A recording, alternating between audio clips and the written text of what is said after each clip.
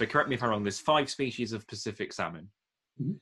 So was there a favourite species, or is it hard to choose, or was it maybe not a salmon? Was it something else that you really liked?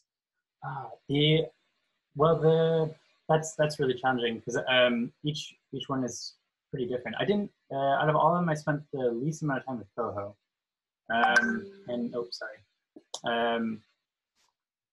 Yeah, I spent out of all of them, I spent the least amount of time with coho.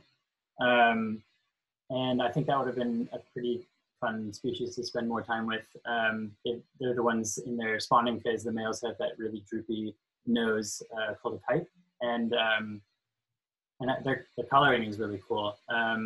I spent, I think, the most amount of time with pink salmon, and I know that, I think from an angling perspective, people seem to really kind of steer away from them. But I guess from a photographic perspective, they look just really funky. So they don't get very big, do they? The pinks? Are they No, the smaller one? Yeah, they're the smallest one, but they've got that. They're also known as humpies because the males during their spawning phase get that massive hump, and to me they just look the most prehistoric. But in terms of color, they they're a bit kind of bland. I'd say they get this sort of like pale green color to them. But we have had a few turn up in the UK. I think we talked about this actually, didn't we? But a few pink salmon for the last sort of 4 or 5 years have been showing up in British rivers now. Yeah, no, that's true. I've read a couple of pieces on that. I think yours was actually one of them that I did read on that, if I'm not mistaken. Yeah, I did. Yeah, without blowing my own horn, I did do a little piece in BBC Wildlife on them. But yeah, they've been turning up since the 70s. But the last 4 or 5 years, people are really noticing them, and they're kind of going up every 2-year cycle, isn't it? I think, and they're kind of going up and up. The odd seasons actually, or like the odd number years. So 2017, 2019, 2021. The next kind of like big cycles. I think we get them every year, but in that's like their larger years. Right, I'm with you.